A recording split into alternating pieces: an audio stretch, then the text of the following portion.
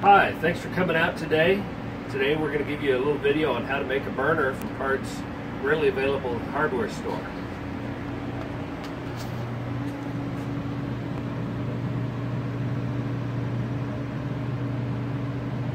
These are the parts that we need. You'll also need some stainless pipe. Black iron will work as well. We like stainless, it lasts longer. You'll need a drill press.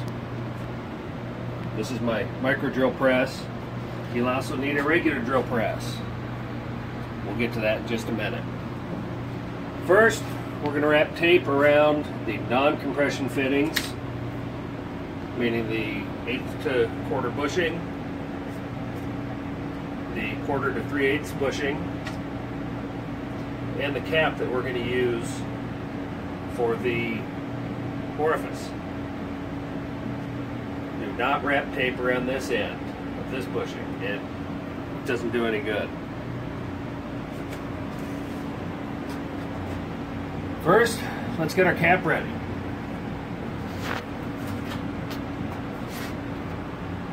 Over here we've got our little cap put in the vise already.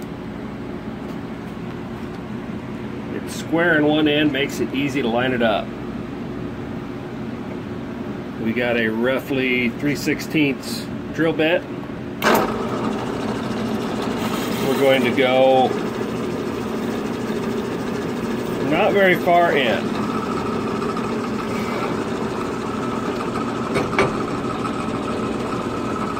Just a hair further.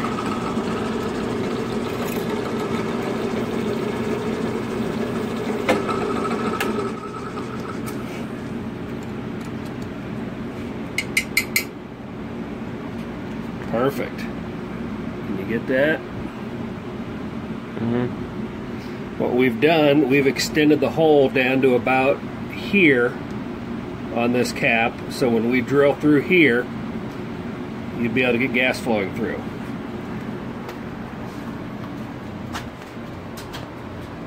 We take it over to the micro drill press. This is a .042 hole.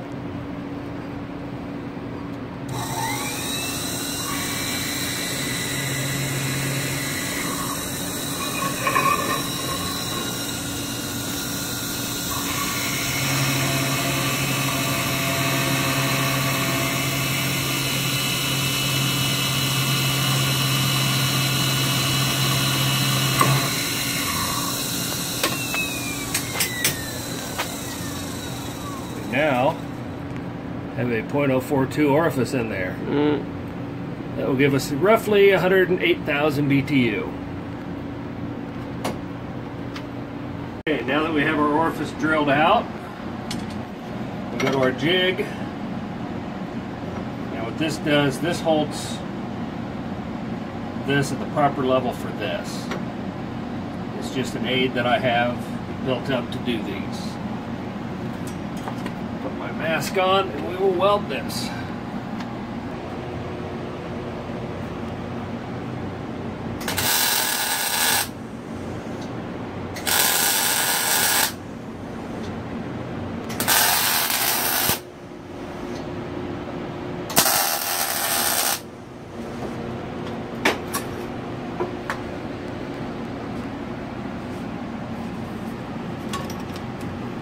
Occasionally, to bend that just a hair just to get it lined up perfectly. If it doesn't discolor here, that means it didn't get penetration. Now, just to show you how we do it with our burners that we sell, we have these parts which we had custom made for us. They are steel and nickel plated. It replaces this part and this iron bushing.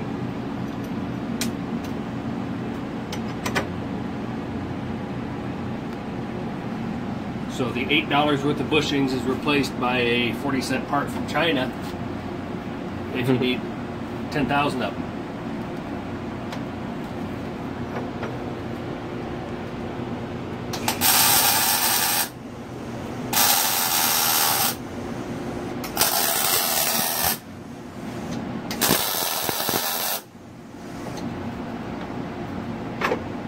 Just that easy. We'll go ahead and do that once more, just to show you.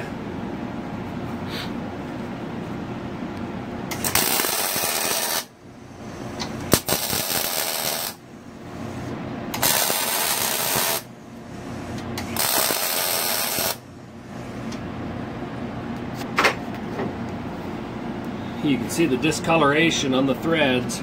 That means we got a good full penetration there. Alright, we gave it a few minutes for these to cool down.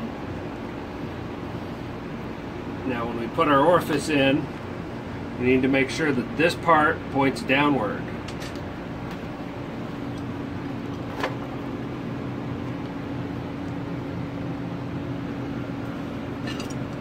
You can see it there.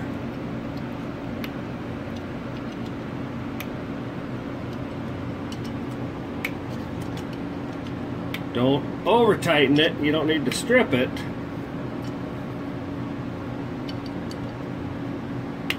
But just enough so it's parallel, or off just a hair.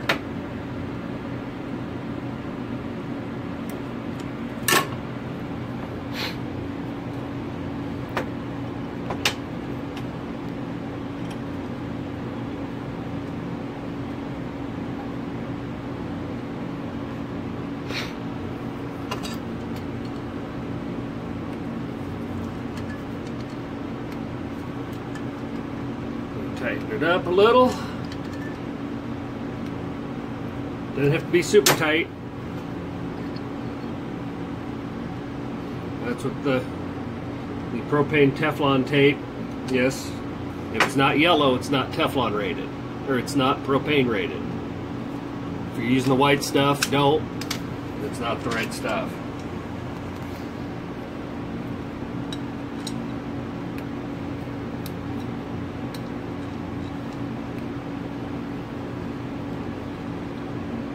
One more little turn.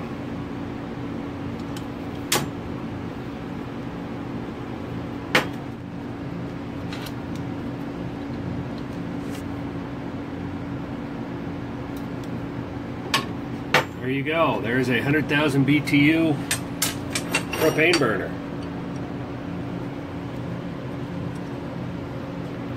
And here are two that we make.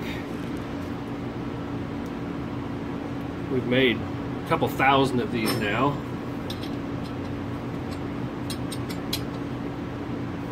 Again, there's the hole. Make sure the hole is pointing down the chamber. Make sure it's parallel to the ground. Don't over tighten.